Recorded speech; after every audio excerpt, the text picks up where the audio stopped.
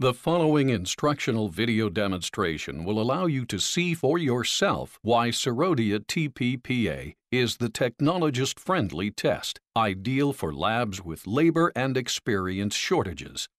All required reagents, reactive and non-reactive controls, and 2 droppers are included in the kit. Not included are the polystyrene microplate with U-shaped wells, cover for the plate, and the micropipettes with disposable tips for dispensing and dilution of the samples. A pipette that can dispense 0.6 milliliters or 1.5 milliliters for reconstitution of particles is also needed. A plate mixer and microplate viewers are preferred but not required. Reagents are color-coded and alphabetized. Solution A is the reconstituting solution used to reconstitute lyophilized particles. Solution C contains sensitized particles, and solution D contains unsensitized particles. Ready-to-use solution B is the sample diluent, and ready-to-use solution E is the positive control. Negative control is also included in a different small plastic package. Now that you've seen the test kit, let's cover the test itself. To begin, 30 minutes before use, reconstitute the lyophilized particles, reagents C and D, with solution A. Add 0.6 milliliters of solution A into each C and D for 100 tests, and 1.5 milliliters into each C and D for 220 tests.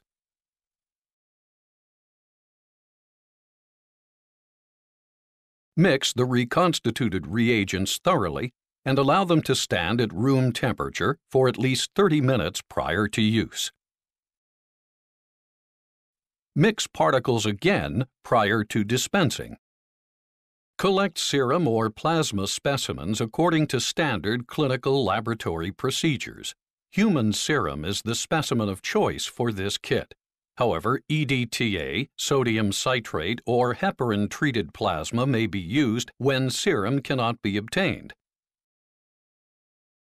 Specimens containing erythrocytes or other visible matter should be centrifuged prior to testing to prevent interference with test results.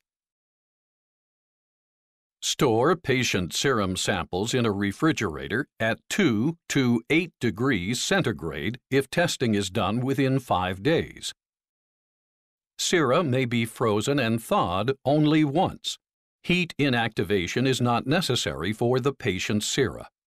However, previously heat-treated, 56 degrees centigrade for 30 minutes, sera may be used. Please do not use inactivated or frozen plasma for the testing. Test plasma samples within 48 hours. When precipitant is found in the serum, centrifuge at 2000 RPM for 5 minutes.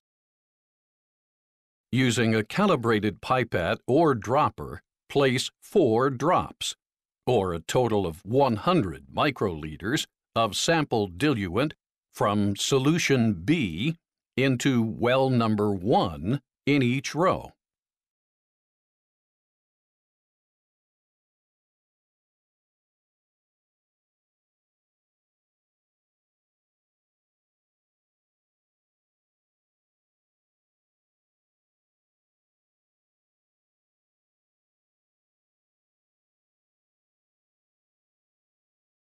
Next, place 1 drop, 25 total microliters of sample diluent from solution B into wells number 2 through number 4 in each row.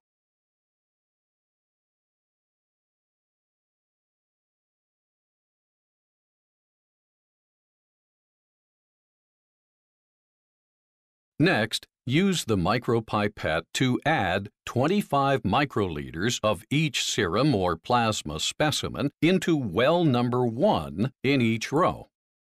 Mix by repeatedly filling and discharging the micropipette. Take 25 microliters of the diluted serum specimen from well number 1 and transfer it into well number 2. Next, mix the contents of well number 2 by repeatedly filling and discharging the micropipette, and then transfer 25 microliters of the diluted mixture into well number 3. Make sure there are no bubbles inside the pipette tip. Repeat the procedure to transfer 25 microliters from well number 3 into well number 4. Mix and discard the 25 microliters remaining in the pipette after mixing well number 4.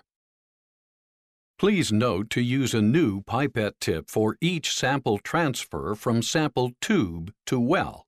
However, the same pipette tip can be used to transfer 25 microliters of diluted sample from well number 1 to number 2, from number 2 to number 3, and from number 3 to number 4, and then discard.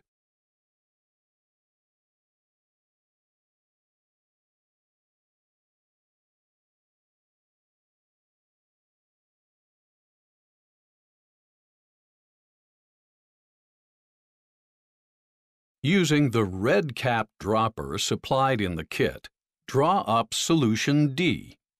Be sure to remove any bubbles from the dropper.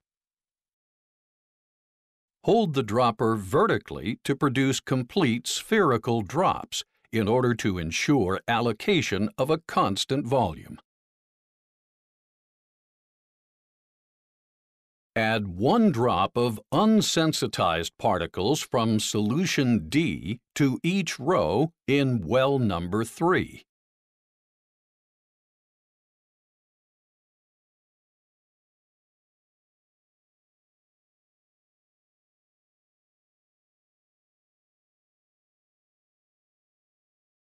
Then, using the gray cap dropper supplied with the test kit, add 1 drop of sensitized particles from solution C into each row in well number 4.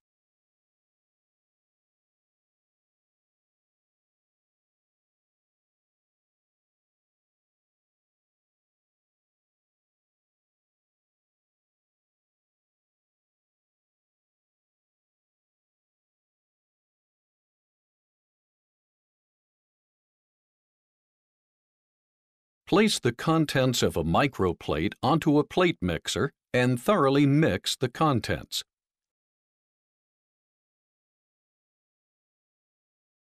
If you do not have an automatic mixer available, tap the edge of the microplate several times by hand.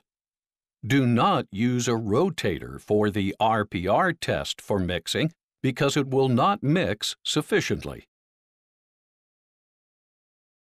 Now, cover the plate and allow it to stand for 2 hours at room temperature. To avoid distorted agglutination, do not disturb the plate after placing it on the bench.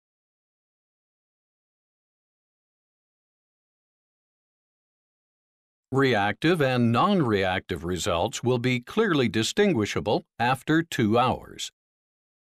Determine the agglutination results as non-reactive, inconclusive, or reactive according to the criteria shown on your SERODIA TP PA benchmate. To obtain a benchmate, please contact Fujirebio Diagnostics at 1-888-499-9998. Comparison of the sample pair of agglutination patterns of the sensitized and the unsensitized particles provides easy and clear-cut interpretation. Controls should be processed at least once on the day of testing or when a batch of specimens is run. For quality control, solution E may be titered to confirm the 1 to 320 endpoint. ±1 doubling dilution as additional quality control for the assay. A non-reactive control should be run with each assay. Either the non-reactive control serum supplied with the kit or an in-house specimen can be used. Inconclusive specimens should also be retested. Specimens that are agglutinated with unsensitized particles need to undergo an absorption procedure. That's all there is to it. With just a little practice, you'll soon become familiar with and enjoy all the benefits of SERODIA TP PA.